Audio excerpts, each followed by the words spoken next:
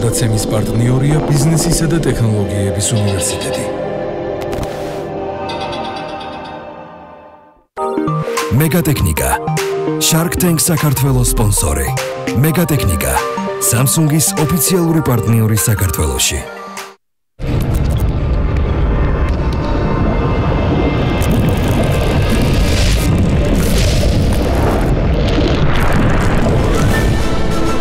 Nutsa.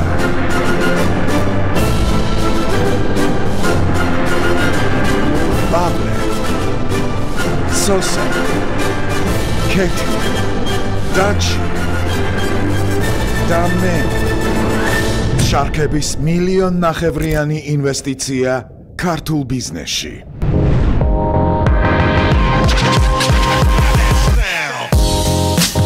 სესხი დამწყები ბიზნესებისთვის საქართველოს ბანკისგან. ქსელი, რომელიც ცვლის წარმოდგენას ბიზნესზე.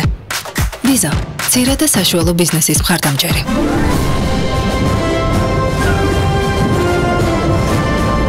საქართველოს ბანკი ბიზნესი და ვიზა. შარქ თენქ საქართველოს გენერალური სპონსორები.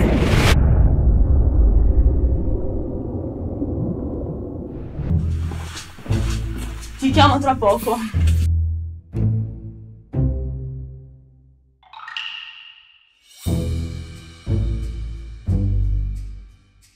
ჩვენი მონაწილეები ბიზნესს უდგებიან როგორც ხელოვნებას.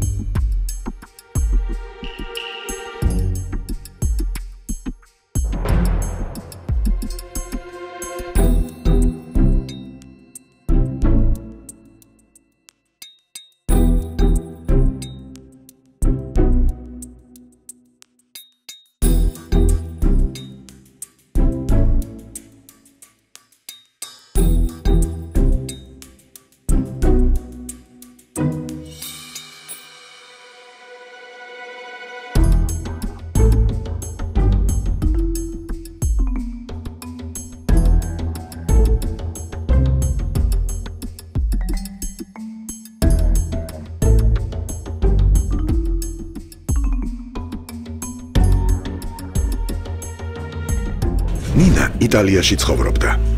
სამშობლოში დაბრუნებულმა კი ევროპული გამოცდილება ჩამოიტანა და მის განვითარებას ცდილობს.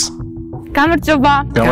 მე ვარ ნინა ქარაძანიშვილი, დღეს პესტოს დამფუძნებელი და მინდა წარმოგიდგინოთ შეფ ენცონერი.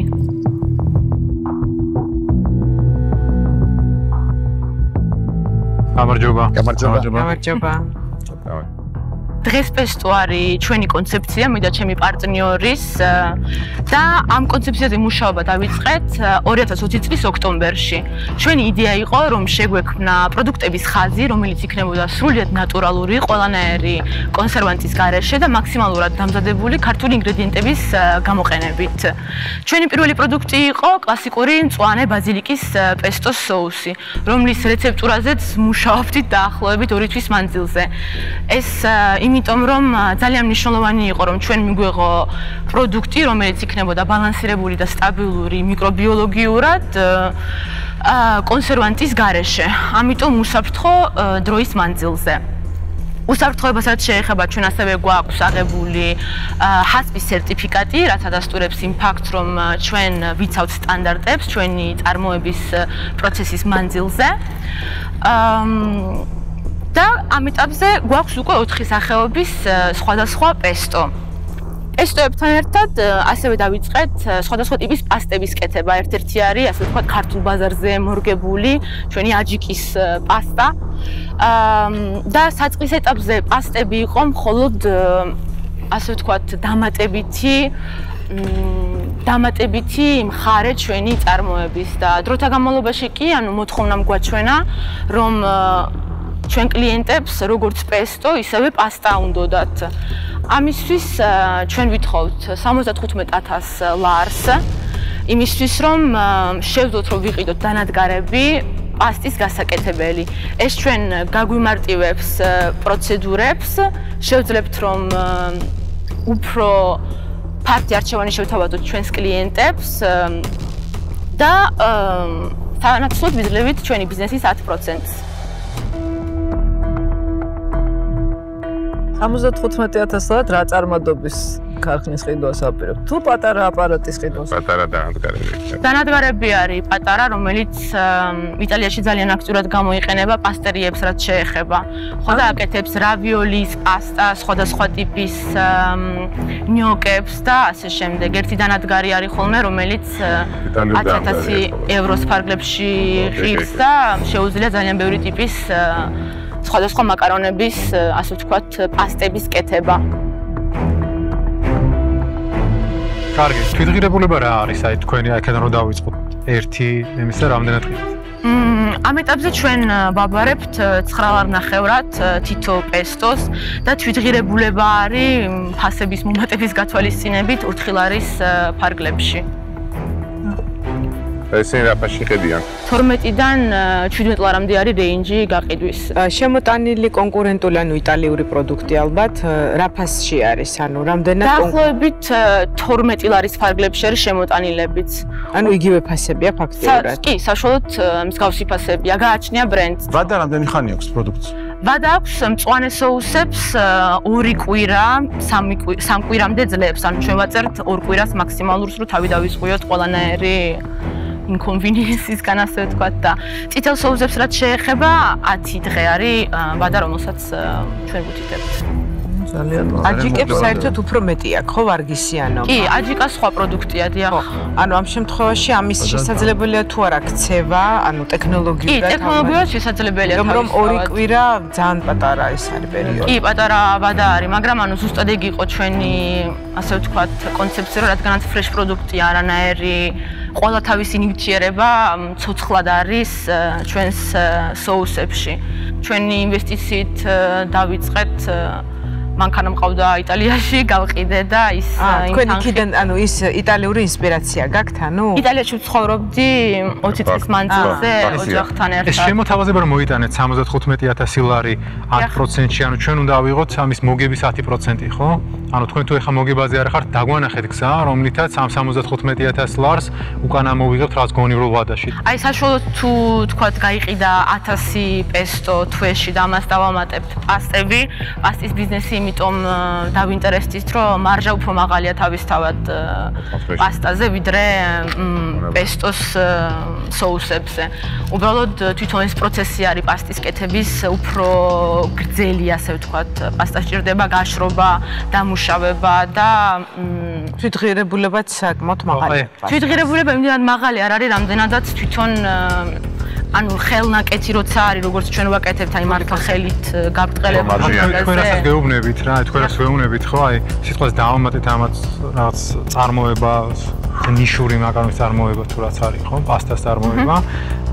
ავიყვანეთ მოგება 10,000 ლარზე, ამ 10,000 ლარიდან ჩვენ შარკებს წილის მიხედვით უნდა დაგვშეს 1000 ლარი და 1000 ლარი რამდენი თვეზე გაიწელება 75,000 რო უკან ამოვიღოთ?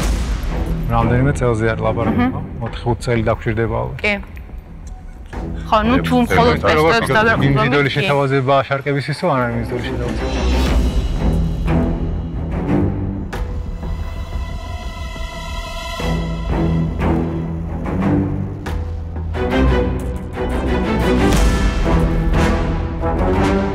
შემოვთავაზებთ ექსპორტსაც ვერ გაიტან ძალიან. ეს არის არა, რაც გაიტან პასტას არ გაიტან ლოკალურად თუ რაღაც მაგას. პასტა დამე საერთოდ დაიტანს, მაგრამ ნუ ინტერესებს. რომელი გავსინჯერო? მე ამას გირჩევდით, ჩემი ფავორიტი არის. Yeah, thank you. So you have the classic one and you have the vegan. ეს არის ნადუღიდან იგოზი. თქვენ აქ მას ქენით მე და მე აკავს. ეს არის ბადრიჯანი, ეს კიდე კლასიკური მწვანე ჩემი ფავორიტი. Classic you do with the parmesan. Oh, I see. მეც გამაშინ. So the vegan ჯეთ one მწვანე. So we do it with the And the parmesan cheese big from Italy? Yes. ანუ It's also available. Yes, please. აქვს. ანუ It's also available. მწვანე იყიდება ყველაზე მეტად. მწვანე ყველაზე პოპულარული და ცნობილი სოუსი, ასე ვთქვათ და ამიტომ მწვანე არის ყველაზე გაყიდვადი რეალურად.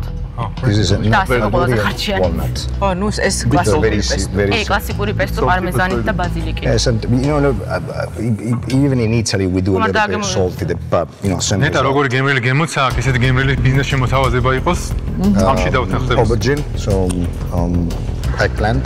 მადლობა. აკომპენსირებენ თუჩი. პროდუქტი უდავოდ უგემრიელი. იმის მიუხედავად რომ ძალიან გემრიელი პროდუქტია შემოთავაზება იმდენად არ ამიმზიდველი არის ყოველ შემთხვევაში ჩემთვის და მე ვასწრებსაც თავისი აზრი გამხატონ მე ამაში არ გამოყვები თუმცა ჩათვალეთ რომ მუდმივი მყიდველი ვიქნები თქვენი პროდუქტის შეგხედავთ გიყურებთ გიქომაგებთ მაგრამ ესეთი შემოთავაზებით მე მგონი რომ არ უნდა მიხვიდეთ ინვესტორთან განსაკუთრებით ჩარქეთ. კარგი, მადლობა. მეც ანალოგიურად მე პასტას ან წარმოების მაკარონის წარმოებიდან იმაზე დიდი ჰერკატით ვარ გამოსული ბევრად ვიდრე თქვენი თხოვთ, მაგრამ მეორეჯერ ასე ამ ბიზნესში იმავე წყალში აღარ შეხ. ამას ქვია scarred memories. მე არ მაქვს გამოცდილება მაკარონის ბიზნესში, მაგრამ შესთვის არც გამოსვლის, მაგრამ კარგი პროდუქტია, თუმცა ამ ეტაპზე თავ შევიკავებ და ვერ გამოკვეთ. კარგი.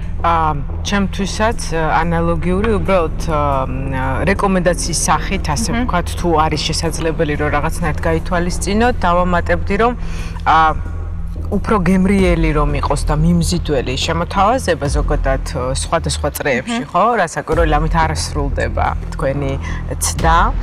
განვითარების შესაძლებელია რაიმე ისეთი მიმართულება დაამატოთ fast food-ის, თუნდაც პასტასთან მიმართებაში. დიდი მადლობა. წარმატებებს გისურვებთ. Thank you. Წარმატებები. ნახვამდის მადლობა. გულს ნუ გაიტეხთ, რადგან მალე იტალიური პესტო აუცილებლად თავის ღირსეულ ადგილს დაიკავებს ქართველი ხალხის გულებში. ის ფაქტი რომ ასე ვთქვათ სხვა მიმართულებით წავიყვანე და ფინანსება არა პესტოსი, არამედ პასტის, მგონია რომ ეგ ასე ვთქვათ ნაკლები ნდობა გამოიწვიასავით ჩვენს შარკებში და ეს მგონია რომ იყო ძირითადი მიზეზი. ხო, მაგრამ ამ გოგოს ხელში ყავს ძალიან მაგარი perception-ის დამტოვებელი ადამიანი. ეს არის იტალიელი. მარკეტინგში თუ იმას ჭირდება 20,000 ლარი პირობითად, ამას ჭირდება 500 ლარი. უბრალოდ ამან არ იცის მარკეტინგი როგორ უნდა გააკეთოს.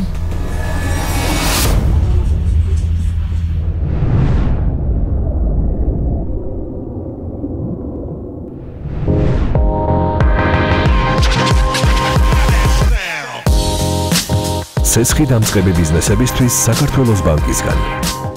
ქსელი, რომელიც ცვლის წარმოდგენას ბიზნესზე. ვიზა, მცირე და საშუალო ბიზნესის მხარდამჭერი.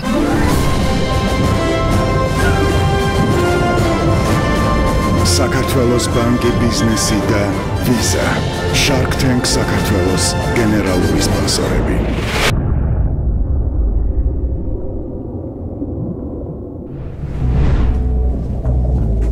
ეს ნიკოა. ნიკოს აქვს ამბიციური გეგმა, რომ სოფლიოს საქართველო გააცნოს. საქართველოს კი სოფლიო. ნახოთ რა სიტყვიან შარქები მის გეგმაზე. გამარჯობათ. გამარჯობა. წარმოგიდგენთ ტურები ჯის ნომერ პირველ ტურისტულ პორტალს საქართველოში. ჩვენი საიტის იდეა, პროპორტალის იდეა გაჩნდა, რა თქმა უნდა, და მამოძრავებელი ძალა იყო ტურისტი და მთლიანად ამ ტურისტზე დგას რეალურად ჩვენი პორტალის იდეა და კონცეფცია. და ანუ ეს პრობლემა რეალურად რაც ჩვენ დავინახეთ, იყო ის რომ არ იყო პორტალი და გადაწყვეტის გზა ვიპოვეთ, რომ შეგვექმნა ეს პორტალი, ყოფილიყო აქ ყველაფერი ერთად გაერთიანებული და თავარი პოინტი რაც იყო, ეს იყო რომ ყოფილიყო ძებნადი. ადვილად მიეგნო მოხმარებას, ტურისტს. დავიწყეთ რეალურად პროექტის განხორციელება. ანუ პირველი 3 წლის მანძილზე ჩვენ შევძელით რომ მოგვეძიებია აბსოლუტური უმეტესობა ტურისტული ობიექტების, ну თავიდან დავიწყეთ ეს ტურისტული კომპანიები და ტურისტული ოფერებით. ანუ 3 წლის მანძილზე შევქმნით ფასდაუდებელი კონტენტი ჩვენი ხელებით, ანუ ჩვენი დავამატეთ უამრავი კომპანია, დავარეგისტრირეთ და ვიმუშავეთ, რა თქმა უნდა, პროგრამულ ნაწილზე, SEO-ზე, რომ ეს თითოეული კონტენტ გვერდი ყოფილიყო მოხმარებისთვის ადვილად მისაგნები. ერთ-ერთი ყველაზე მნიშვნელოვანი წლები იყო ეს 15-დან 19 წლის პერიოდი, როდესაც არ დაგვიტოვებია არც ერთი ტურისტული ობიექტი, არც ერთი სასტუმრო, არც ერთი guest house-ი, არც ერთი ტურისტული კომპანია, გიდი, მძღოლი, ტრანსპორტი, რომელსაც არ მივაწვდით ხმა და შევქმნით რეალურად ბრენდი. 300 მილიონზე მეტი ნახვა ჰქონდა ჩვენ კონტენტს ამ წლების მანძილზე. დაახლოებით 70,000-ზე მეტი ოფერია საიტზე, 5,000-ზე მეტი ტურისტული კომპანია და ტურისტული ობიექტი, მის განთავსებულია და სხვადასხვა ტურისტული სერვისები. ანუ ამ ბუმის წლებში ჩვენ რეალურად მოვიპოვეთ იმიჯი, ცნობადობა, ტურებიჯი ალბათ ყოველი 10-დან 9 მიცის უკვე რომ ერთხელ თუ არ უსაუგებლია გაუგია მაინც, ანუ ეს პროექტი არის ერთადერთი პლატფორმა და მთავარი, რომელიც რეალურად პორტალია და ძალიან მნიშვნელოვანი იყო, რომ ამ წლებში ჩვენ ვიბრძოლეთ იმის დასამტკიცებლად, რომ ვართ პორტალი.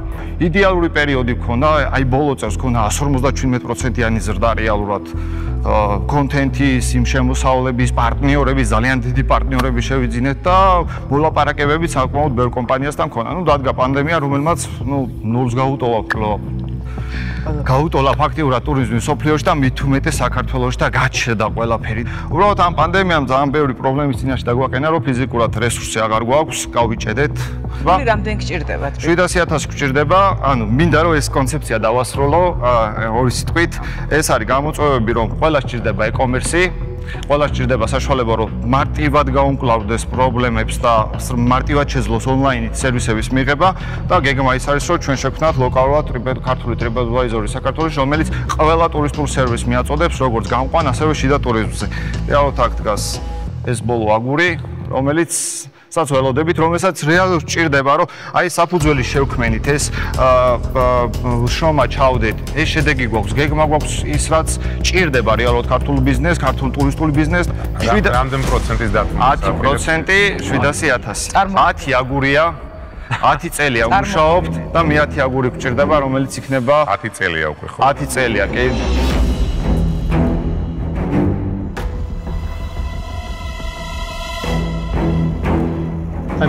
მონეტიზაციას როგორ აკეთებთ ამ 7 მილიონი უნიკალური მომხმარებელი ყავთ და რაღაც ალბათ ყოველთვიური აქტივი მარტივ კონცეფცია. არა, შემოსავლის ისინი რომ დაგვიშალოთ. აი აქ რაღაც სტატისტიკებიც ჩანს და კარტოული კომპანიებიც ჩანს, ანუ სამი გვერდია უბრალოდ რომ შეხედოთ ფინანსური ინფორმაცია თუ კი და ფინანსები უბრალოდ არ ვამბობ კონკრეტულ ციფრებს და უბრალოდ ზრდა ჩანს მეორე გვერდზე მაგალითად ფინანსები, მესამე გვერდზე პარტნიორები. ეხლა ნახე შემოსავლების ერთადერთი წყარო არის დღეს სარეკლამო შემოსავალი. დიახ. რაც ყველაზე მაქსიმუმი იყო ისტორიულად 199,000-2019-ში. დიახ.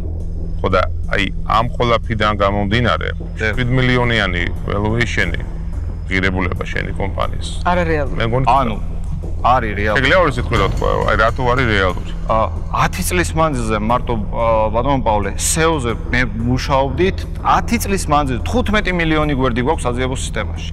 ეხლა შემიძლია გაჩვენოთ იმის ანალიტიქსის. არა, ჯერ აკას. ანუ 15 მილიონი გვერდი გვაქვს საძიებო სისტემაში. არ არსებობს კიორდი ტურიზმი, რომელიც არ შემოვა. მიზნობრივი აუდიტორია გვაქვს. ბრენდი შევქმნით, ტურებიჯი ყველა მიცის.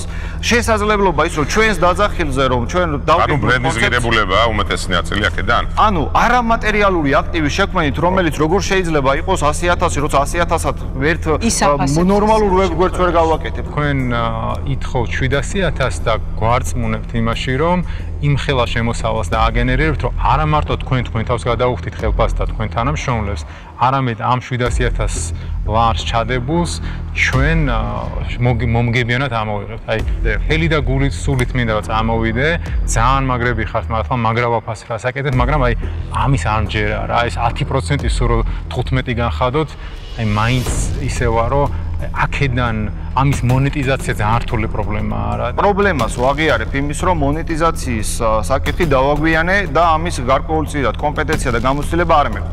10 წელიწადი დაგჭირდეთ, ამ ეტაპზე მიაღწიეთ. ესე იგი, თქვენ ან რაღაცას აკეთებთ არასწორად. მენეჯმენტის მხრივ, ხო? როგორც ბიზნესის მენეჯმენტის მხრივ. შეიძლება როგორც მარკეტინგული შედეგი იყო კარგი, რომ ტექნიკურად ძალიან კარგი გადაწყვეტილება. შედეგი მიიყვანეთ იმაზე, რომ 7 მილიონი, 4 მილიონი კლიენტი, ან პოტენციალური კლიენტი მოიყვანეთ საიტზე, ხო? მაგის მონეტიზაცია იყო კრიტიკული. და ჩემი აზრით, იგივე მენეჯმენტი თუ გააგრძელებთ, ხო? არაფერი შეიცვლება. შეიძლება 70 მილიონი, ოღონდ მონეტიზაციაში ისევ ჩაიშლებით. ბევრი პროექტი ვიცი, რომელმაც დაიწყო და მეორე დღესვე ფულის შოვნაზე გააკეთა აქცენტი და უბრალოდ ჩაიძირა. ანუ ჩემი ის იყო, რომ რეალურად აი ეს შემექმნა, ანუ ძალა შემექმნა, საყრენი შემექმნა. თქვენი პრობლემა რეალურად არის ის, რომ მართლა არ ყავთ ადამიანი, ვინც ბიზნესის მხარეს შეხედავს პათეტიკურად არ გეუბნები, მართლა კარგი რამეა გაკეთებული და მე მსმენია ამ საიტის შესახებ და არა მარტო მე. ეს ღირებულია და ბრენდსთან აქვს თავისი ღირებულება, მაგრამ რამდენად ეს ღირებულება ტრანსლაცია 7 მილიონ ლარში შეიძლება მოხდეს, მე არ ვჯერ. ძალიან დიდი სამუშაო გაქვთ გაწეული, ამაზე არავინ არ დაობს. კომერციული ელემენტი აკლია თქვენ სამუშაოს და ის ოფერი, რომელიც აქ მოიტანეთ, ჩემი აზრით არ არის ბოლომდე გააზრებული, თქვათ, გარე ინვესტორს. ესეთი საინვესტიციო შეთავაზება ჩემთვის არ არის მიმზიდველი ფინანსური კუთხიდან გამომდინარე, შესაბამისად მე არ გამოვყვები ამ საქმეში, თუმცა შემიძლია როგორც პირადი, ისე ტექნიკური კონსტატაციები ერთად გავიაროთ. დავსხდეთ მე კიდევ ამბობ, ჩემ დროს გამოვყოფ და თუ გექნებათ სურვილი, გეგმა ერთად გავიაზროთ, როგორ შეიძლება ამის მონეტიზაცია გავაკეთოთ. თუმცა ამ ღირებულებით თქვენი კომპანია დღეს ჩემთვის მიუღებელი. ნიკო, ინვესტორს აინტერესებს კი ბიზნესის განვითარება, თვალის განვითარება, ტურიზმის განვითარება, სფეროს განვითარება, ყველაფერი გვაინტერესებს. ოღონდ ბოლო-ბოლო გვაინტერესებს ჩვენი მოგება, ჩვენი ინვესტიცია როდის დაბრუნდება და მოგება რამდენი გვექნება, როდის. Okay? ხო გესმის ხა ამბანური ჭეშმარიტება. კი, მაგრამ ამ წუთას ამის ბოლომდე საკუთარი ძალები თქვენ ძალიან სწორი თქვით და ვიცი რომ ეს ძალიან დიდი პრობლემაა რეალურად და ეს გადაცემა ძალიან წამადგება იმაში რომ კომპეტენტური ადამიანი მოვიზიდო და მათ შორის ის თითოეული აგური დავთმო ამ კომპეტენტური ადამიანების რომლებიც გაზრდიან ამის კომერციულ ღირებულებას. ანუ ის რომ რაღაც წლები მე დამჭირდა საძირკვლის შესაქმნელად ეს იყო ის რომ საკუთარი დანაზოგებით შრომით სამსახურში არის ტექნიკურად გამართული პროდუქტი გაქვთ და მომხმარებლები გყავთ და რა პირველი არის უბრალოდ ამის მონეტიზაცია საჭირო სწორად რომელშიდაც ავიჭერე ავაღიარებ რომ ვერ შევძელი ამის სწორად კონცეპტუალურად არ არის დაგვიანებული წარმატებებს მივაგზელებ ყოველდღიურად მუშაობ თელი ჩემი გუნდი ხა სამსახურში არიან და მელოდებიან ჩვენ გული არ გაიტანო არა როგორ გეკადრებათ პირიქით ორივე ვარიანტზე მქონდა ნაფიქრი და შეიძლება ჩავარდნა იყოს ძალიან დიდი წარმატების საწყისი რო იცოდე. ამიტომ დღესაც რჩევები მიიღე, გაითვალისწინე და მე გულით მჯერა რომ კარგ რამე შექმნი კიდევ მომავალში. მეც მჯერა ძალიან. ამ პროექტის პარლებში მაქვს საუბარი. მადლობა ნიკო. წარმატებები. ბედნიერად ნიკო, ბედნიერად წარმატებები. ნიკო, ეგ არაფერი. შარქ თენქში დადებული ყოველი აგური მომავალი წარმატების საწინდარია. ხო, დაახლოებით მოლოდინი რაც მქონდა ის იყო, რომ ამ პროექტს ამ წუთას აკლდა გარკვეული ფინანსური ანალიზი, ანუ თითოეული პროექტი კარგია, მისაღებია, მოგწონს, მოყვებით, მაგრამ აი ეს ფინანსური ნაწილის ანალიზი, რომ როგორ მოხდებოდა თითოეული მოხმარის მონეტიზაცია e-commerce-ზე გადასვლა. ეს პროცესი, რომელიც დაწყებული იყო, სანამ თვალსაჩინო არ იქნება, ცოტა რთულია ინვესტორისთვის, ანუ რეალურად ეს იყო შედეგი.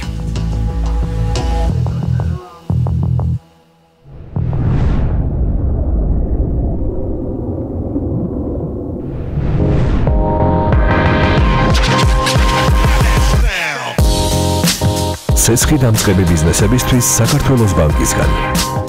ქსელი, რომელიც ცვლის წარმოდგენას ბიზნესზე. ვიზა, მცირე და საშუალო ბიზნესის მხარდამჭერი.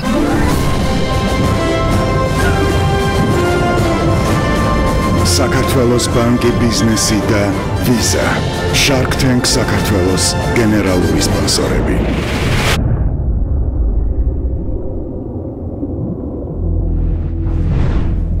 ინვინო ვერიტას. ციფციდან დაწყებული ისტორია გრძელდება. ჩვენი შემდეგი მონაწილე ვაზის კულტურის სამშობლოში ინოვაციის შემოტანით არის დაკავებული. წარმატებები. მოგესალმებით ყველას. მე მქვია ვეკო, წარმოვადგენ კომპანიას Wine Story G. ეს არის ონლაინ პლატფორმა, ვებგვერდი არის, სადაც არიან წარმოდგენილი მცირე და საშუალო მეღვინეები. ჩვენ ვიღებთ მათ შესახებ ვიდეოებს, ვაცნობთ ხალხს სოციალური ქსელების მეშვეობით და შემდგომ უკვე ვდებთ ჩვენ პლატფორმაზე. გვაქვს იდეა, რომ ვებგვერდიდან გადავინაცვლოთ აპლიკაციაზე. აი მაგალითად ვთქვათ, ხო, სოციალური ქსელი მეღვინეებისთვის, სადაც იქნებიან გაერთიანებული ცხადია მეღვინეები და ღვინის მოყვარულები, ანუ აპლიკაცია მეღვინეებისთვის და ღვინის მოყვარულებისთვის. ჩვენ გვაქვს ახლა ვთქვათ, ვებგვერდზე განთავსებული პროდუქცია, გვაქვს ასევე ონლაინ მიტანის სერვისებზე, ანუ ფიზიკური მარკეტი სულ მალე ახლა უნდა გავხსნათ. ან ჩვენ მაგალითად არის კონკურენტი სხვა ღვინის მაღაზიები, ესე ვთქვათ და ძალიან აი შემოთავაზებით რა რას გთხოვთ, რამდენი გინდათ და პირობა არის 15% სულ რაღაც 70,000-ში.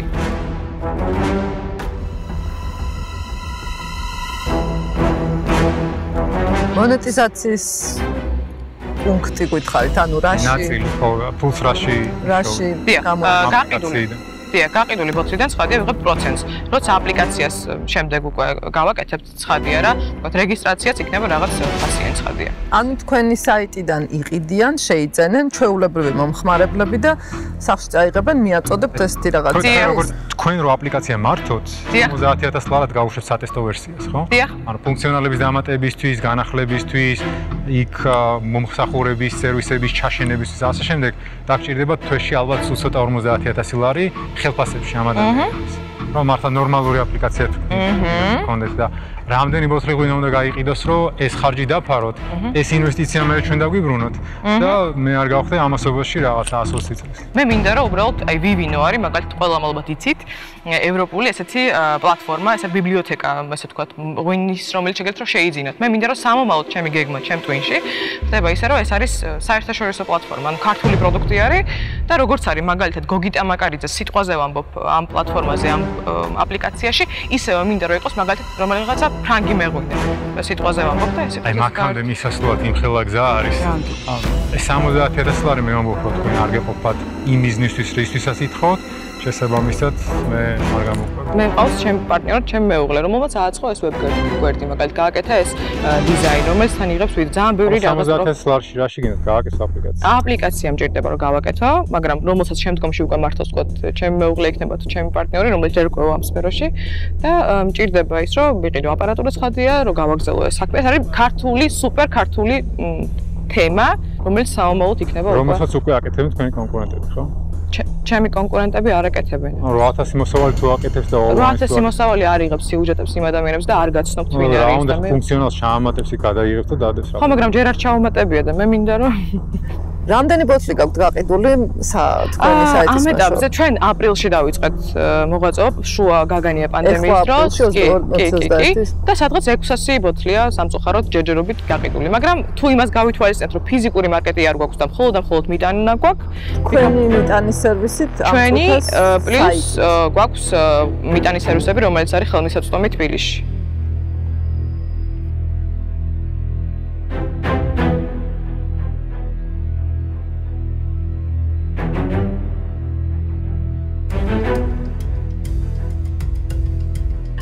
მე ვარ შენ მხარეზე, მაგრამ მე ვარ შენ მხარეზე ერთი მიმართულებით პროდუქტის ჩემთვის ძალიან მნიშვნელოვანია ქართული ღვინის პოპულარიზაცია.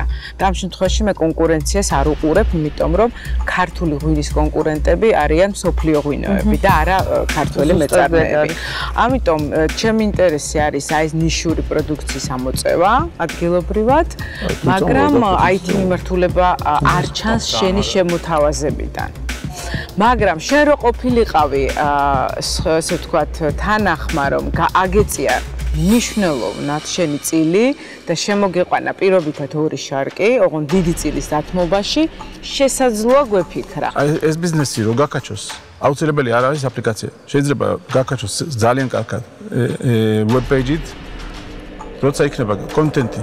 კონტენტი როგორ ქართულად? კონტენტი სერიოზული, დახვეწილი, ვიდეოები იქნება საინტერესო და ვიდეოს მიზანი არის რომ ემოცია შეიქმნას კლიენტის.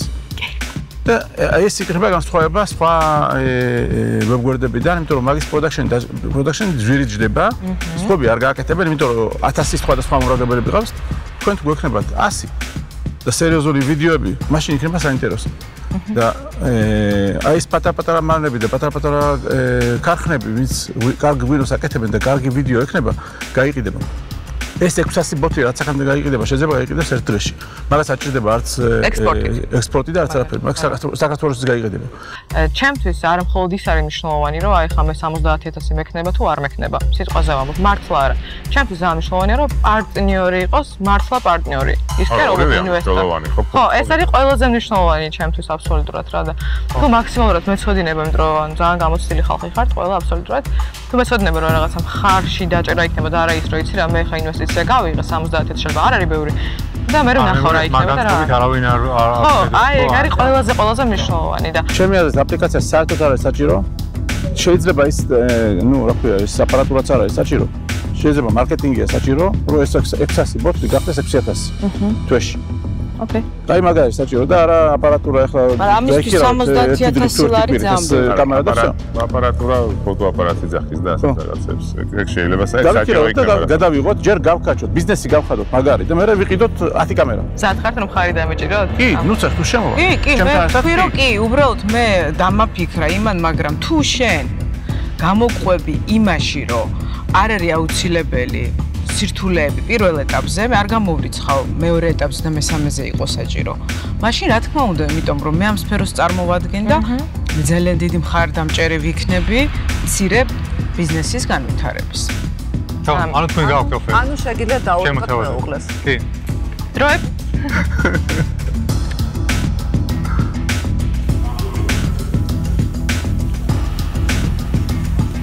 დადებითი პასუხი პრობლემა ესე.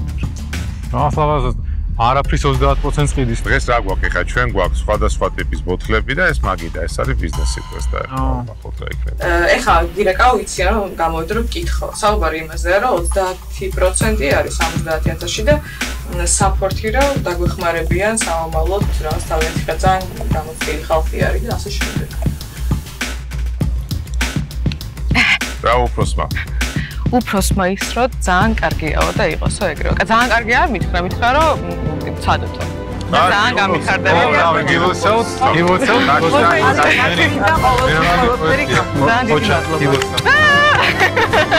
აუ შეიძლება რა. ვიცი რა კორონაა, მაგრამ მაინც რა. შორიდან. ძალიან დიდი მადლობა. ერთი სული მაგოდეს დავიწყოთ მუშაობა. გილოცავთ. დაგიმარჯოთ. მომყვანს, დამწურავს. დამლევს, დამპოსტავს და დამლაიქებელსაც. ეხლა თითქოს შვება მიგრძელი რაღაც მხარე. ნუ ძალიან მიხარია რომ სუპერ გამოცდილი ხალხი, სუპერ გამოცდილი ხალხმა დამისაპორტა. და ძალიან ბედნიერი ვარ მართლა. აი უბედნიერესი და ერთი სული მაქვს როდის შევხვდებით. მართლა მიტინგი როდის გვექნება, როდის ავიწყებ მუშაობას ერთად და ასე შემდეგ. აი ძალიან კარგი იყო და მადლობა.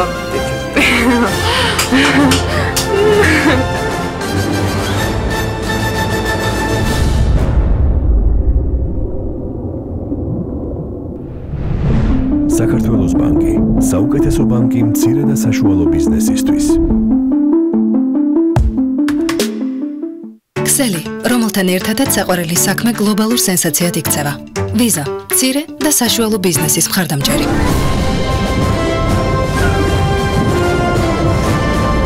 საქართველოს ბანკი ბიზნესი და ვიზა. შარქ თენქ საქართველოს გენერალური სპონსორები.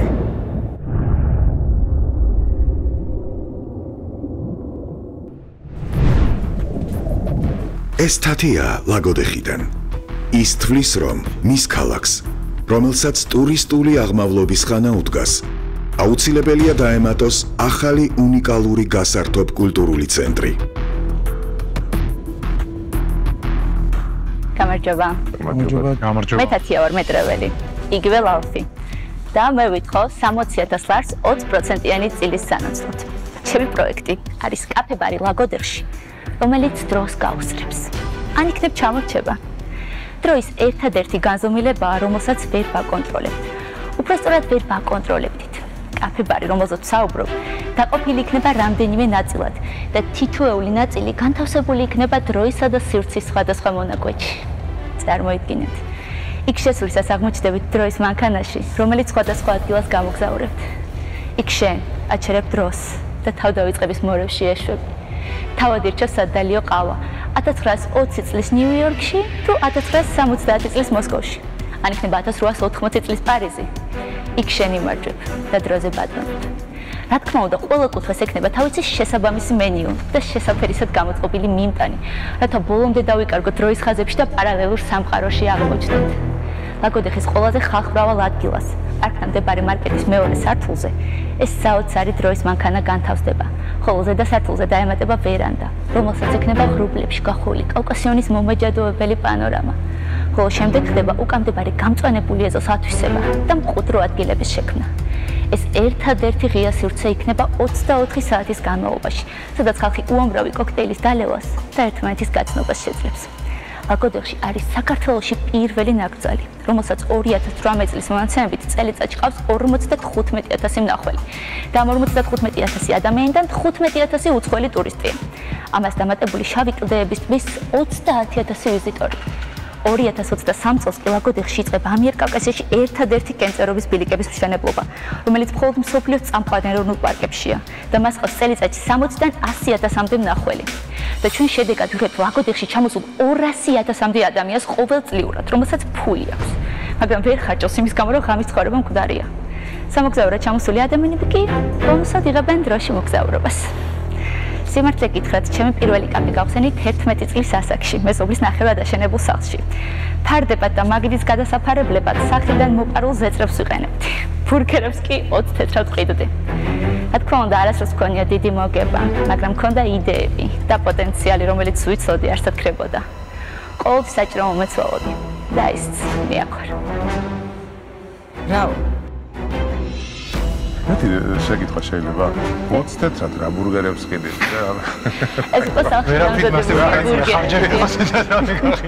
რა თქმა უნდა მოგება არ მქონია უბრალოდ იმდენად მინდოდა საქმე მეკეთებინა რომ ეს თქვენ ფართი დიახ ეს არის ჩემი მშობლების საკუთარი ტერიტორია სადაც ამჟამად ჩვენ ვცხოვრობთ და ჩვენი მარკეტი გვაქვს და მის ზედასართულზე ვფიქრობ ამ პროექტის გაკეთებას.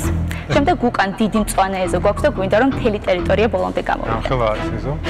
400 კვადრატული მეტრია უკანა ნაწილი. თვითონ მაღაზიის თავზე განთავსებული კაფე იქნება 100 კვადრატული მეტრი. მე როგორც გამოვთვალე 5 ან 6 კუთხის განთავსება მოხდება ვერანდის დამატებით კიდევ დამატებითი ადგილები და უკანაც კიდევ ძალიან ბევრი ადგილი შეიძლება რომ დამატებთ.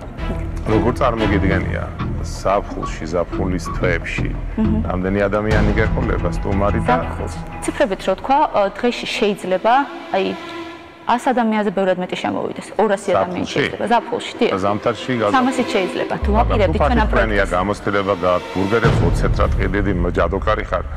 საქმე გიყვარს და აი ბანკებთან არ ქონია ურთიერთობა. ადგილობრივ ბანკებთან ყველა ფილიალია ბანკებს როგორც ეს პროექტი რომ გავიგე, გადავწყვიტე რომ ჩემი ბედი აქ მეცადა. და კაფეში გიმუშავია, თან რამე გამოცდილება გაქვთ? დიახ, მიმუშავია. ჩემი ბიზნესის მქონდა ლუდის ბიზნესი, მაგრამ კორონას გამო მომიწია რომ შემეჩერებინა, რადგან შემოსავალი აღარ მქონდა. ამ 60,000 ლარად რას ფიქრობთ რომ გააკეთებთ? 60,000 არის მშენებლობის ხარჯები, რა თქმა უნდა, დეკორაციები და ყველაფერი. 60,000 შეიძლება დეკორაციას. არა, მშენებლობა, ყველაფერი გაკეთება სამზარეულოს ტექნიკა და ყველა. ჩემთვის ნათელია თქვენი შემოთავაზება. რამდენიმე ფაქტორის გამო, პირველი რომ ეს ძალიან ლოკალური ბიზნესი არის და მე ვერ მოვახერხებ თქვენთან ერთად დროის გატარებას და ამ ბიზნესში აქტიურად მონაწილეობას. შესაბამისად ამ მიზეზების გამო მე არ ვიქნები თქვენთან ერთად, თუმცა აქ ბევრად უფრო გამოცდილი ხალხია, ვისაც ამ ბიზნესში დიდი გამოცდილება აქვს, უკეთესად ესმის და შეიძლება დაინტერესდნენ. მეც ანალოგიურად არ მოყვებით იმ მიზეზის გამო, რომ მიმაჩნია, რომ ეს პროექტი რაღაც მართლა ისეთ ჯგუფს უნდა შესთავაზოთ, რომელშიც ეს პროფილურია ჯერ ერთი და მეორე უნდა იყოს უფრო მეტად მომზადებული, ალბათ. ანუ ის გავიგენ, ანუ ხარჯი, ვთქვათ, რაც მიგაჩნიათ, რომ საჭიროა ამ ბიზნესის განვითარებისთვის, მაგრამ ცოტა მეტად უნდა გაიაზროთ თვითონ პროექტიც.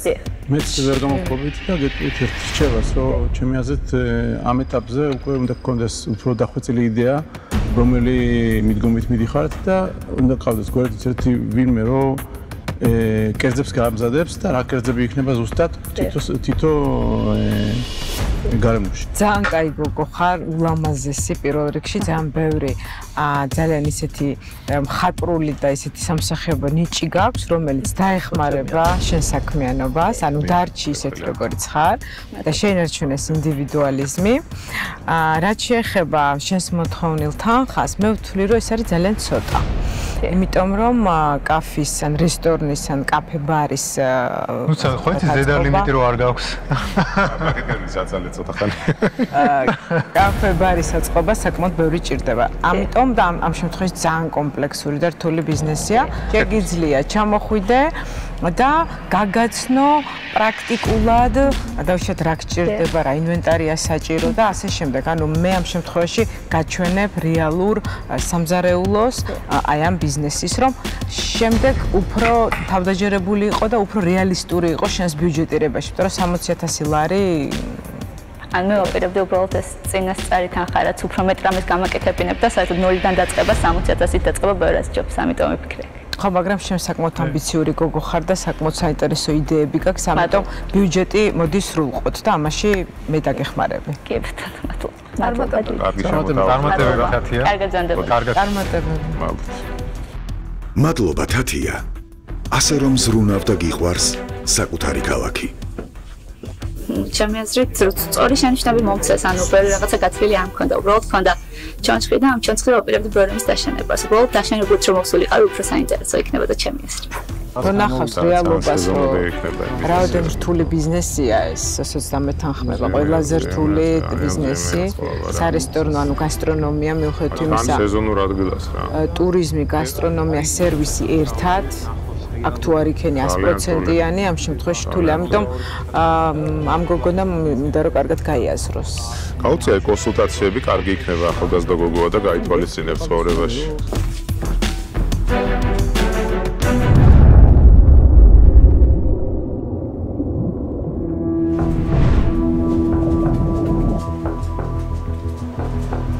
ულამაზესი ბუნებით ტკბობა ნებისმიერი ადამიანის უფლებაა. ხოლო ბუნების სილამაზის ბიზნესად ქცევა რჩეულთა პრეროგატივა. გამარჯობათ. გამარჯობათ. რაჭა საქართველოს ბოლო მარგალიტია, რომელმაც ტურისტული განვითარებაც რაჭულად დაიწყო და ჯერ საქართველოც კი არ იცნობს კარგად. თუმცა ახლა უკვე არსებობს რაჭაში ისეთი ობიექტი, რომელმაც არა მხოლოდ საქართველოს, არამედ მთელ მსოფლიოს გააცნო თავი და ეს სულ რაღაც 3 თვეში მოხდა. 60,000 ლარის პირადი ინვესტიციით. ჩვენ შევქმნით შაური შალე. ეს არის სრულად აღჭურვილი მცურავი კოტეჯი, რომელიც შაურის წყალსაცავში, კავკასიონის ხედის ქვეშ ცურავს. იდეა 2 წლის წინ წამოვიდა და იდეის მიზანი იყო ტურიზმის სფეროში გაჯერებული შეთავაზებების ფონზე რაიმე განსაკუთრებული და ახალი შეთავაზების შექმნა და ვფიქრობ ეს ნამდვილად გამოგვივიდა. სწორედ ამ პატარა საოცრების სანახავად წელს Forbes ამერიკის ჟურნალისტი იანა ბელინდა ესტუმრა ჩვენს კოტეჯს და ამის შემდეგ მან მთელი რაჭა მოინახულა. თუმცა ეს უკანასკნელი არ ყოფილა ერთადერთი. წელს COVID პანდემიის მიუხედავად ჩვენმა კოტეჯმა 46 უცხოელ და 44 ქართულ სტუმარს უმასპინძლა. ერთი დღეღამის ღირებულება კოტეჯში განთავსების შეადგენს 400 ლარს საშუალოდ, წელს სეზონი გავხსენით 28 მაისს და ამ დრომდე ჯამური შემოსავალი შეადგენს 36,000 ლარს, ხოლო მოგება 30%-ს. იმის მიუხედავად, რომ კოტეჯი ერთია, მის გამართულ მუშაობას 5 კაციანი გუნდის დაუღალავი შრომა სჭირდება და 5-ვე გუნდის წევრი იდეის გაჩენის დღიდან ერთად მოვდივართ, როგორც ერთი დიდი ოჯახი მართლაც ასეა. აქედან 3 ჩემი შვილის ნათლიები არიან. იქიდან გამომდინარე, რომ ბიზნესი უკვე წარმატებით ოპერირებს და ძირითადი გუნდის ჩამოყალიბებულია შარქთენქისგან ქსურს მივიღოთ 500,000 ლარის ოდენობის ინვესტიცია, რათა შაური შალე ერთი კოტეჯისგან დიდ სასტუმრო კომპლექსად გადაიქცეს, რომელიც წელიწადში წლიურად დაახლოებით 250,000 ლარის ოდენობის შემოსავალს დააგენერირებს და ამისათვის ჩემი კომპანია არის მზად დათმოს კომპანიის კუთვნილი 18% წილი. ვფიქრობ, ასეთ საინვესტიციო შემოთავაზებას საკმაოდ ბევრი მსურველი ეყოლება. მით უმეტეს მას შემდეგ, რაც სიუჟეტი სატელევიზიო ეთერით გავა. სწორედ ამიტომ არ გაუშვათ შანსი გახდეთ საქართველოში ყველაზე განსხვავებული და უნიკალური სასტუმრო კომპლექსის თანამესაკუთრე. მე ვარ ანი იშხნელი, შაური შალის დაფუძნებელი და ხელმძღვანელი. გმადლობთ. Ანი, ერთი რაღაც მაინტერესებს. ანუ ერთი შალე გაქვთ ამ დიახ, ამ ეტაპზე მხოლოდ ამ შალეს ხიბლი ეხლა რასაც უყურებ, არის ის რომ ერთია, უნიკალურია, ბუნებაშია და მარტოა. დიახ.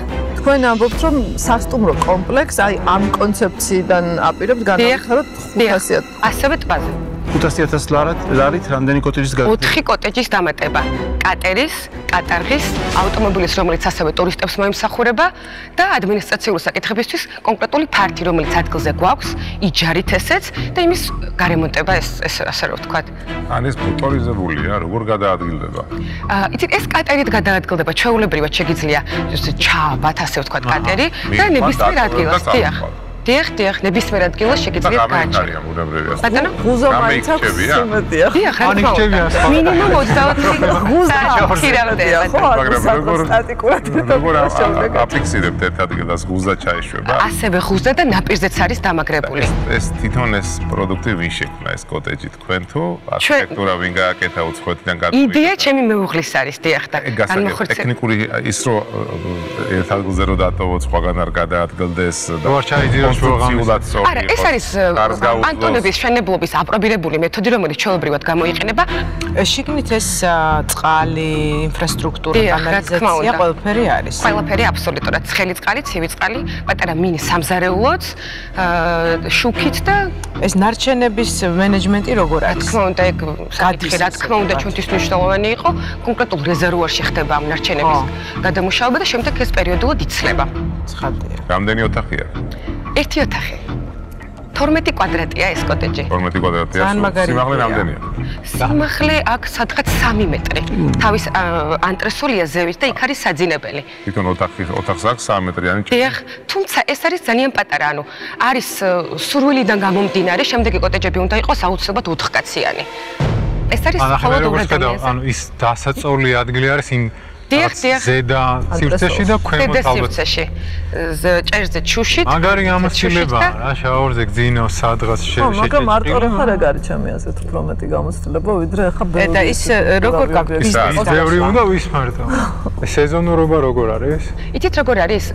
სეზონი. პრინციპში მთელი წლის განმავლობაში შეგიძლია უბრალოდ ტურისტებზე რადგან არ უფრო ზაფხულში. დიახ, ზარ მხოლოდ ზაფხულში, ვფიქრობ, თოვლშიც არანაკლებ საინტერესო და ლამაზია. თუმცა ამ შემთხვევაში შუა ტბიდან ნაპირზე გადაინაცვლებს. საინტერესო ტბაზე განაშენიანების ის არის კონცეფცია, ტბაზე სასტუმროები, ტბაზე სახლები. ამაზე რამე ნებართვაგდათ რომ მასაკნათა ტბაში შეიყვანოთ ეს თქვენი რაღაცა მინი სახლი თუ რასაც ეძახით, ანუ რამე ნებართვა გჭირდება? დიახ, რა თქმა უნდა, ადამიანი რომელსაც აქვს ლიცენზია შაურზე, ნებისმიერი სამუშაოების საქმიანობის, ჩვენ გვაქვს მასთან ხელშეკრულება და ის ჩვენ ფაქტობრივად ჩვენი პარტნიორია. და ამ ეტაპზე უკვე იჯარაზე არის საუბარი, გვინდა ეს ამ ტერიტორიას იჯარით აღება მასთან ერთად. ამ თანხის ათვისება მთლიანად ინვესტიციაში, ანუ მთლიანად რეინვესტიციაში აპირებთ, ხო? ამ დიახ, რა თქმა უნდა, განთავსებას, რასაც. და რატო 18% ეს მაინტერესებს ერთის? 18% არა, 20-ც არარეალურია, ჩემს 9 მილიონი ლარი არ არის პატარა თანხა, ესეთ პატარა. ეხა ერთი კოტეჯიდან მთელი სასტუმრო უნდა ააშენოს მთლიანად ინვესტორის ფულით პრაქტიკულად და 18% ან თუნდაც 20 და 30-იც არარეალურია. ჩემი აზრით, მე არ ვარ დაინტერესებული ამ ბიზნესთან. ფიქრობ, ეს პროცენტი არის დათმობის სურვილიც ამ ეტაპზე გვაქვს და გვიღერს. აი ინვესტორის მხრიდან რომ შევხედოთ, აი ჩადებული თანხა, რამდენ ხანში ფიქრობთ, რომ ინვესტორი ამ ფულს უკან ამოიღებს ამ ჩადებულ 500.000 ლარს? კი ბატონო, ვფიქრობ კონკრეტულად ამ 4 კოტეჯის განვითარებას და აი ამ კომპლექსის ჩამოყალიბებას ეხლა რაც მსურს, სადღაც 5 წელი დასჭირდება ინვესტორს რომ ამოიღოს. თუმცა ეს არ არის ერთადერთი, რა გეგმაც კონკრეტულად ჩვენ გვაქვს შაურზე. ჩვენ ამასთან ერთად გვაქვს გეგმაში რომ გავაკეთოთ ეგრეთ წოდებული ბუნგალო, ეს ეძახიან რა თქმა უნდა, მომსახუროთ, სტუმრებს დავგეგმოთ ტურები და ანუ ავითვისოთ მთლიანი შაურის ტერიტორია, რომ შაურზე მხოლოდ შაური შალიდან გამომდინარე განხორციელდეს ნებისმიერი ტურისტული საქმიანობა. თქვენ თქვით, რომ 250.000 ლარი იქნება მოგება თუ შემოსავალი. იმ ინვესტიციის შემდეგ რასაც იძახით წელიწადში. მოგება რამდენი? საშუალოდ წელიწადში. მოგება 100.000 გამოდის ჩვენი. ანუ 20.000 ლარი რო ჩვენ სიტყვაზე მოგების სახით ავიღოთ, 500.000 ლარის ამოღებას ვერ შეძლებთ? ცოტა. კი ბატონო, იცით თუ მიზანი ამ თანხის ამოღებაა, რაც შეიძლება მალე. აბა შარკებთან რომ მოდიხართ, აგონიათ, ეხლა ჩვენ თუ უნდა ვაფინანსებთ აქ. 10 წლიანი ინვესტიცია საშუალოდ ტურიზმზე მიბმული. ეს 10 წლიანი არა, ეს 20 წლიდან. ხო, ნუ მინიმუმ შენობა. ფინანსური მოდელი.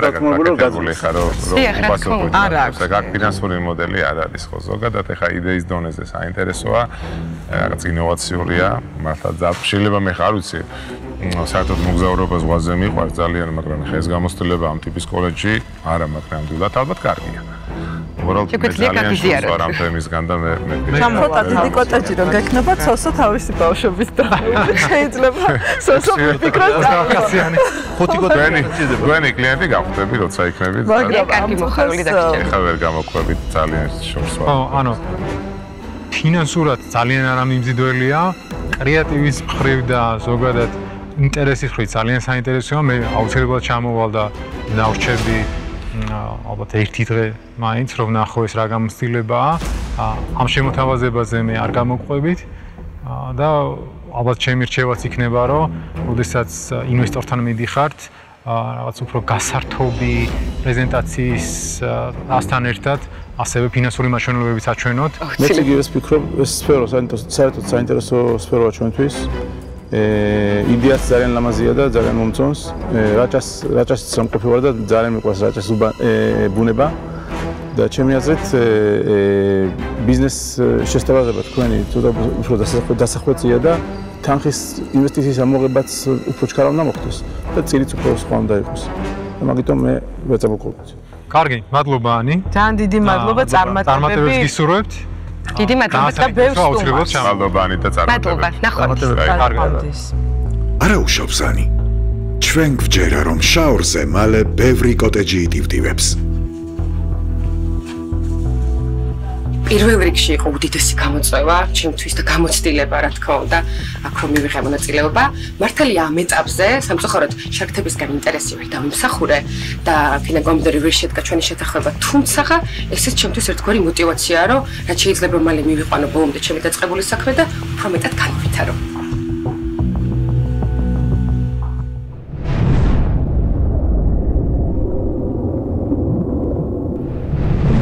საქართველოს ბანკი, საუკეთესო ბანკი მცირე და საშუალო ბიზნესისთვის. ქსელი, რომელთან ერთადაც საყვარელი საქმე გლობალურ სენსაციად იქცევა. ვიზა, მცირე და საშუალო ბიზნესის მხარდამჭერი.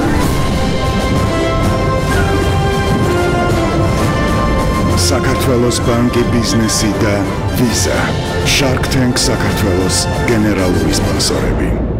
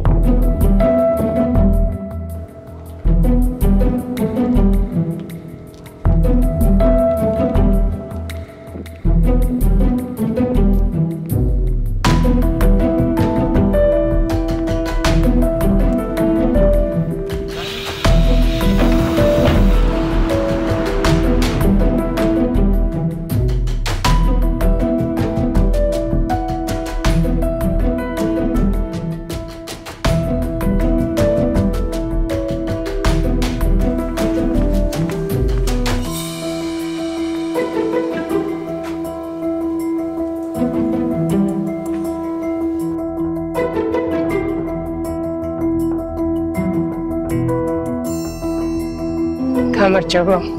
გამარჯობა.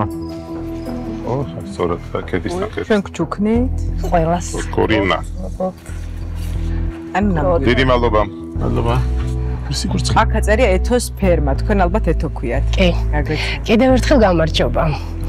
მე ვარ ეთერ კაპანაძე, 4 შვილის დედა, პროფესიით კერამიკოსი, საჯარო სამსახურში ვარ დასაქმებული წლებია და ყველაზე საინტერესო ალბათ ამ ეტაპზე არის ის, რომ მაქვს ფერმა, სახელად ეთოს ფერმა კოკორინა. 2 წლის წინ ძალიან ესე სპონტანურად მომივიდა აზრი, რომ ჩემი ოჯახისთვის შემეძლო მეტი ფინანსების მოძიება და ასევე შვილებისთვის ნატურალური პროდუქტის მიღება და წარმოება, ასე ვთქვათ, საკუთარი ეზოს რესურსის გამოყენებით. მოვიძიე ინფორმაცია, შევიძინე იხვები ონლაინ, ასე ვთქვათ, გასაუბრები, დავგეგმე, მოვიწადინე ეს ყველაფერი, ვისესხე ფული, ვითხოვე გალია და ჩემი დიდი ოჯახი უკვე პირისპირ დავაყენე ამ საქმესთან მაშინ, როდესაც უკვე უნდა მოეყვანათ ჩემთვის ჭუჭულები. Ну, სახლში რა თქმა უნდა გაოცებას ვერ მალავდნენ, მაგრამ ჭუჭულები რომ მოგეყვანათ, მაგარი ამბავი ატყდებოდა. იხოს როგორი საყვარლები. გაოცებას ჭუჭულება უკვე კვერცხები მოიყვანეს და ასე რომ აგერა კვერცხები. ანუ ეთო შედეგით მოვიდა შესაბამისად. ხო, გაოცებას ვერ მალავდნენ. რა ტიპის გაოცება იყო უბრალოდ ამაინტერესებს? ბატონო. რა ტიპის გაოცება იყო? რატომაც არ მოეყვანა? არ გააკეთო ეს ხო არ ვთქვია? არ გააკეთოც, ну, იყო შეში რაღაცნაირი, რომ მაინც აი როგორ გაზრდი, არ ქონია შეხება და რა უნდა გააკეთო.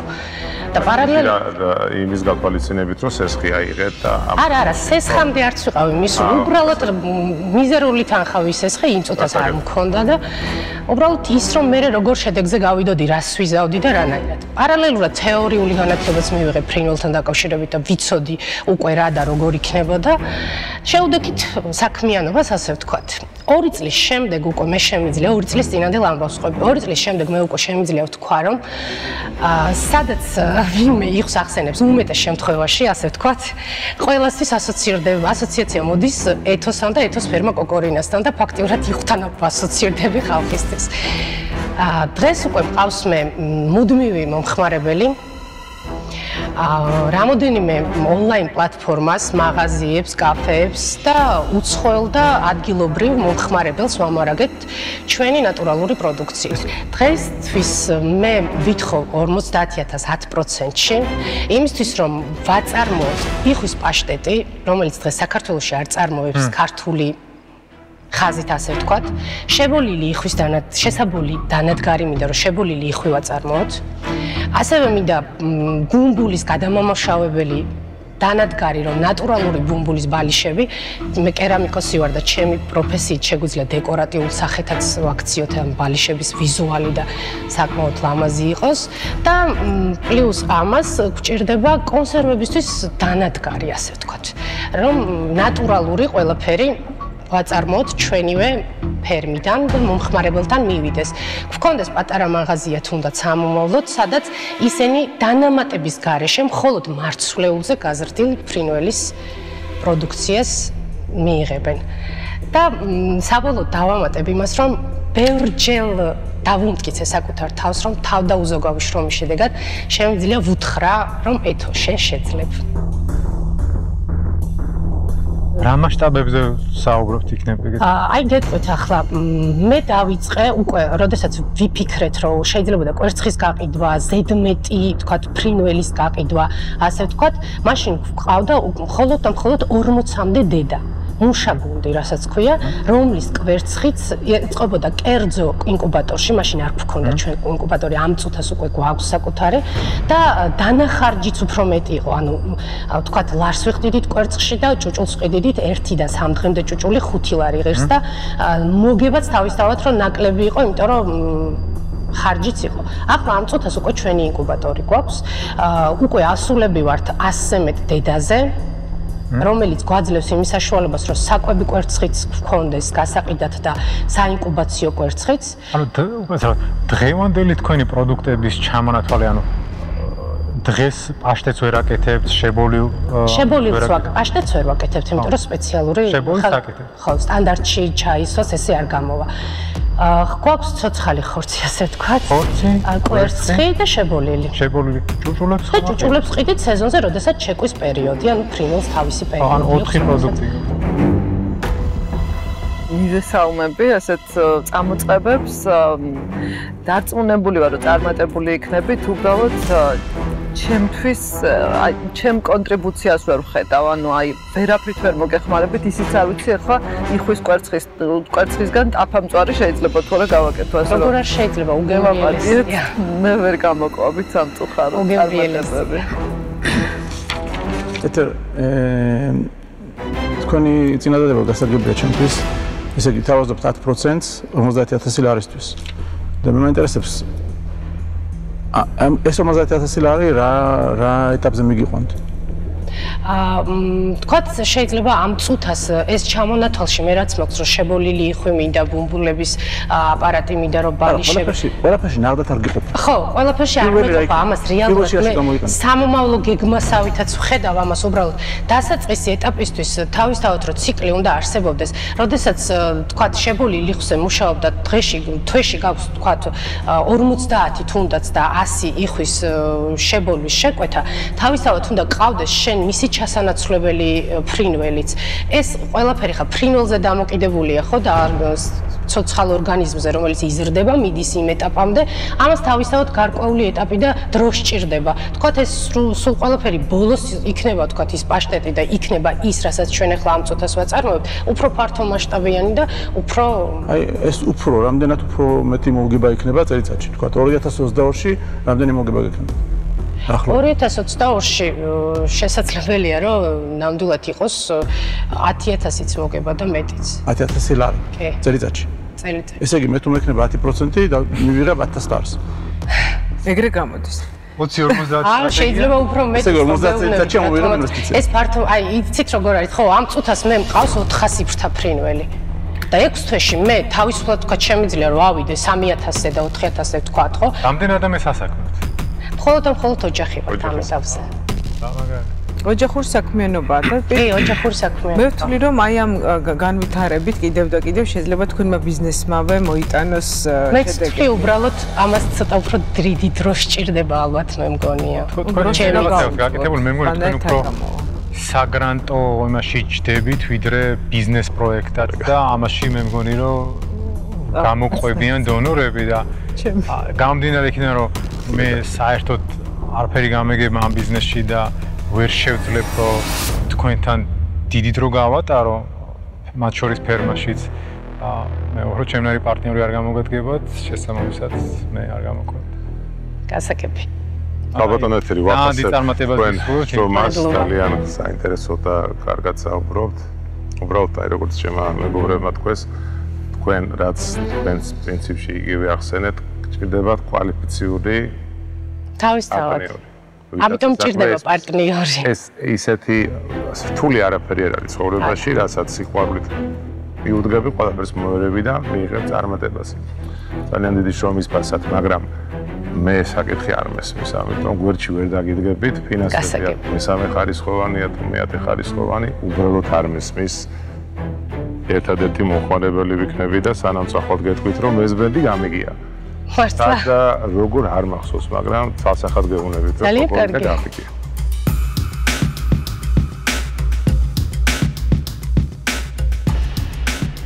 $50000 ლარით მე შემოვალ 10%.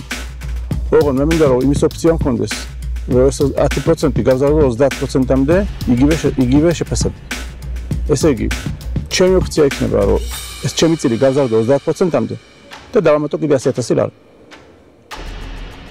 თუ გაყოფილი ხართ, მოყვებით. ანახმოვარ. როგორ შეიძლება არ ვიცი. ბრავო. შემოთავაზებ. დაუკრატაში. მართლა გაგილოცავ. ძალიან დიდი მადლობა. მაგარი პარტნიორი. აი ხარით. მადლობა. კარგად გრძნდებოდა წარმატებას და ძალიან მიხარია რომ გაგიგიათ ჩემი ფერმის შესახებ. ნახავთ.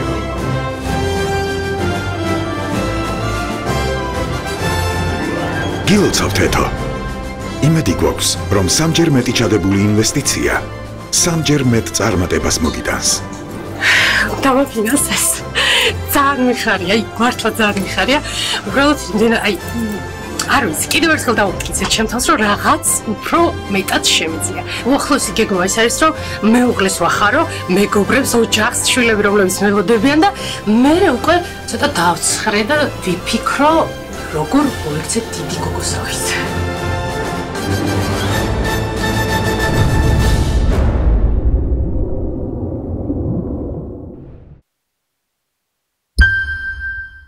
თქვენი პროფესია რა არის? ჩემი საქმეა სპორტის კეთება. ასევე იუვენტუსის ფანი. იუვენტუსის გულშემატკივარი. აი ეს ხელი საფონი მე რაც მიკავია, ხო შედაღეს. თანხა ძალიან დიდია ამ წუთას ამ ბიზნესისთვის. ეს სიზმარე არასოდეს არ მოხდება.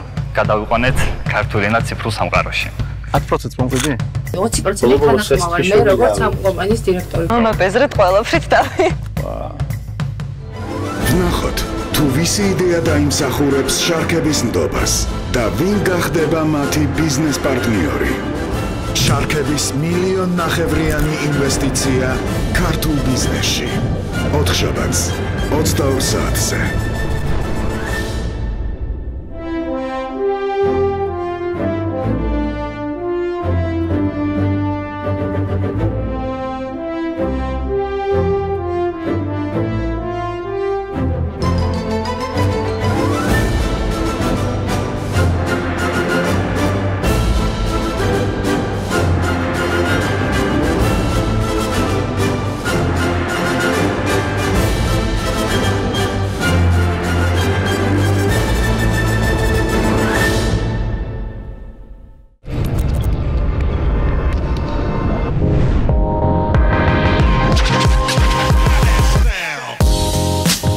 სესხი დამწყები ბიზნესებისთვის საქართველოს ბანკისგან.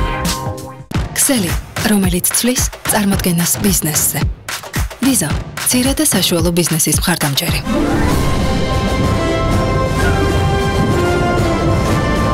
საქართველოს ბანკი ბიზნესი და ვიზა.